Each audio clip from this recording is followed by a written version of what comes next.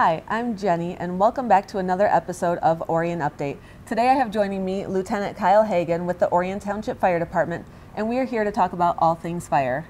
Kyle, I've got a question before we get started though. Yeah. Have you always wanted to be a firefighter? I have. Absolutely, I have. Okay. Is that what you went to school for right out of high school? So I graduated from Lake Orion High School and then went to Oakland University, and I graduated with my communication degree, and I couldn't find a job in that field, and I was a paid-on-call part-time fireman here in the township, and I did that all through college, and the opportunity came to get hired full-time, and I stuck with it.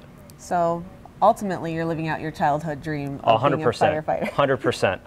Well, that's awesome. I'm glad you're able to do that here.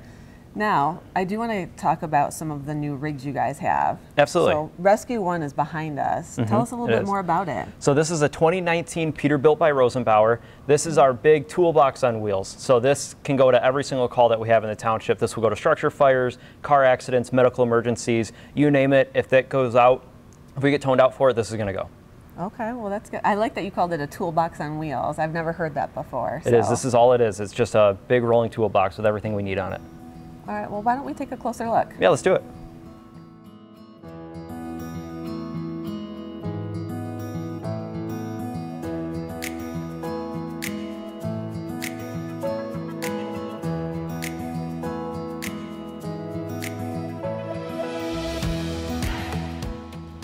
All right, Kyle. This first compartment to me looks like a bunch of life-saving equipment. Like, I know what an AED is, but what in the world is a Lucas? So we use our AED with our Lucas. Our Lucas is our CPR machine.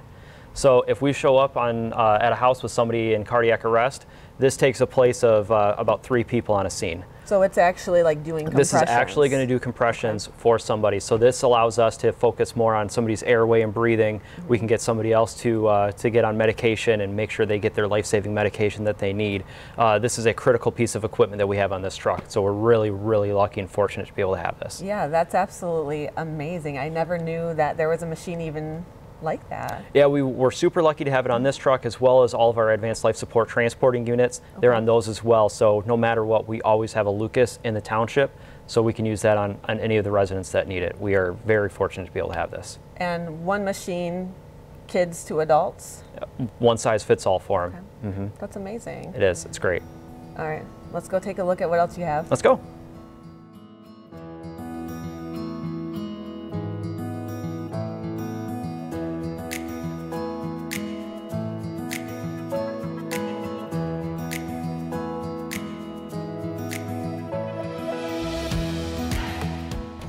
All right, so this really is starting to look like a toolbox on wheels. I see a bunch more tools here. Tell us about it.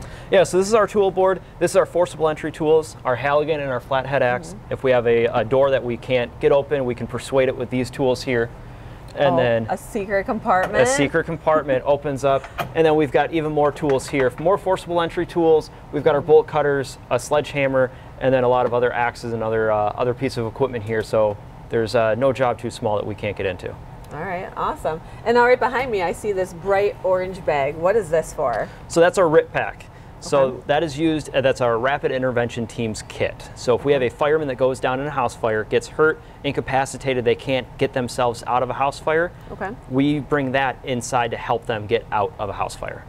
Now, what makes that pack different than how you would normally rescue somebody? So all the firefighters, when they go in, they wear their regular air pack. That's an entanglement hazard for them to get caught up in wires or anything else hanging in a house.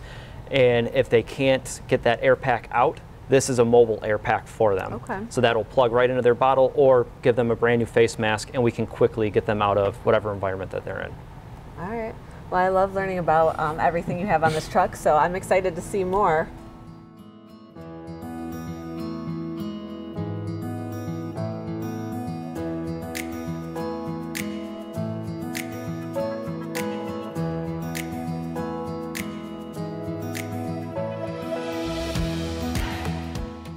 All right, this looks like we're at the Jaws of Life cabinet now.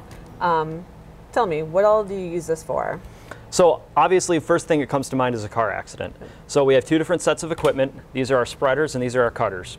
So sometimes if we have a stubborn door that can't get open on a car, we're going to use our spreaders. We can get in the door frame and pop that door open to get access. Sometimes if it's a little too pinned in there, we can't just pop the door open. we're going to use our cutters and actually cut the car off, cut the car open and open it up so we can turn it into any car into a convertible. Okay. And now you said that you've used these in a couple of different situations. So besides cars, where else would these come in handy? Yeah, we've actually been able to use our spreaders on a couple structure fires. So we've been able to gain access into a garage door that we were unable to get into. So we were able to put these underneath that garage door, pry it open, and lift from that. It was a really cool application. These are all battery operated. We can pop these off. These are just Milwaukee batteries that go on a drill. So now they can power all of our extrication tools. We're not tethered by cables anymore. We can use these in a lot of different applications, not just car accidents anymore. So it's great to be able to use those. So this is really turning out to be the toolbox on a truck. So let's go see what else you have. All right.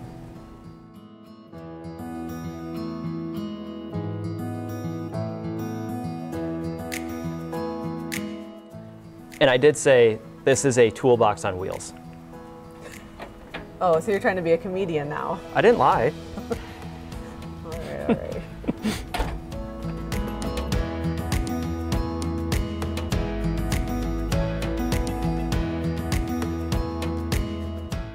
All right, so now we're at the back of the truck. Why so many different chainsaws? So each one has a different function and purpose. So this first one here, this is our wood boss here, our farm boss saw. So if we have a tree that goes across the road, we're able to open up the roads so that way people can move throughout the township. This one here is our vent saw. So if we need to cut a hole in the roof to allow those hot gases and smoke to escape the house so we can improve visibility inside of a house fire, this is what this one is for. And then finally, this is our K12. We have two different kinds of K12s. Our first one is set up with a metal blade, so that way we can get through industrial-sized doors, roll-up doors, garage doors, anything like that to gain access. And then the other one is a wood blade, so we can get through siding, we can get through any large timber construction that we have. So we're ready to go on any type of incident. Now, when you were pulling these out, another thing that caught my eye, what are those flat black things back there? Yeah, so those are our airbags. If there's a vehicle accident with somebody trapped underneath, we can slide those airbags underneath, raise that car off of them to get that patient out. Or if there's a machinery accident, anything that involves a lot of weight on top of somebody, then we can slide those under and lift those up and out of the way to get anybody out from a hazard. All right, so you guys have it all in this We're truck. all ready to go.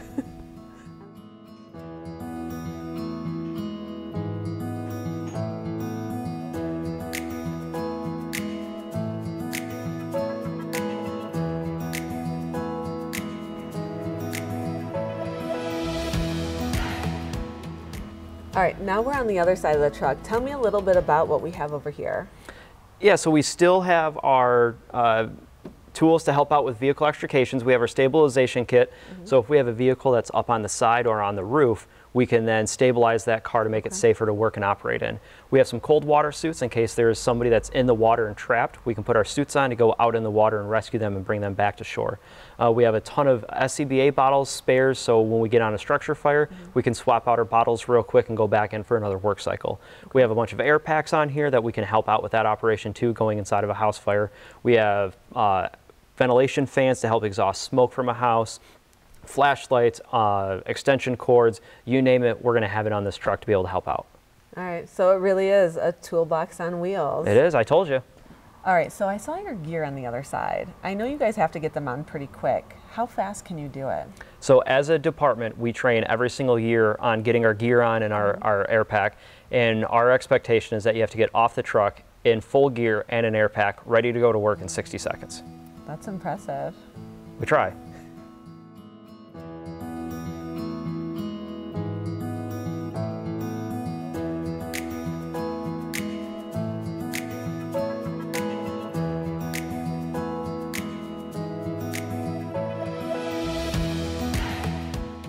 All right, so the latest addition to your fire fleet are these two boats. And I know that they're different types of boats. Tell me about them.